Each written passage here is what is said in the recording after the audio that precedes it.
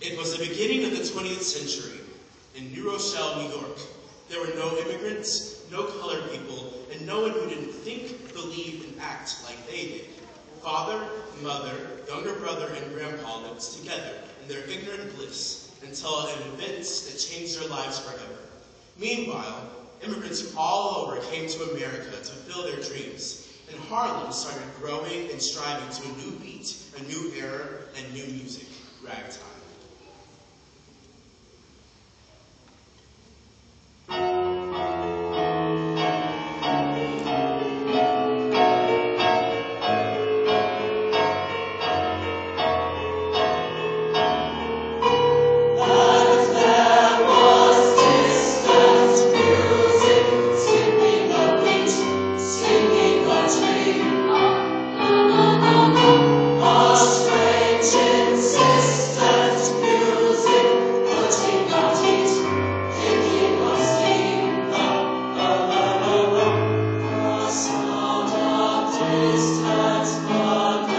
Suddenly